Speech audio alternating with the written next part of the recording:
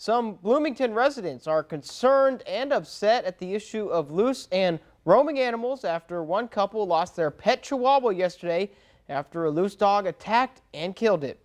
Charles Norris was sitting on his front porch Friday when out of nowhere a loose dog approached his dog and began to attack it.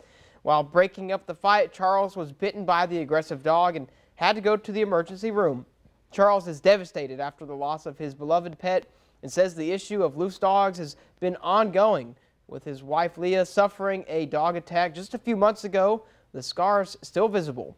Charles noting that a school bus was letting children off at a stop when the attack happened, saying it could have been even worse had the dog gotten a hold of a child. And all of a sudden, that one just attacked mine, like a wet rag. And I tried to fight him off, and I got bit pretty deep. And I don't know if it's the same dogs or what that attacked my wife about a month ago, and they got her real bad in the leg. But, well, all the little kids, when the attack happened, and thank God, you know, I hate to say it, but I'd rather it be my dog than some little child.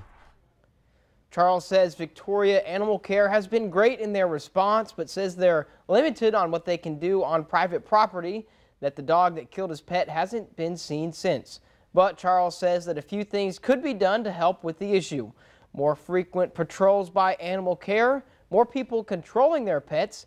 A neighbor said her cat was killed by a loose dog, said that the rental management companies don't do enough to enforce their residents to take appropriate care of their pets. Oftentimes, people leaving behind their animals in Bloomington.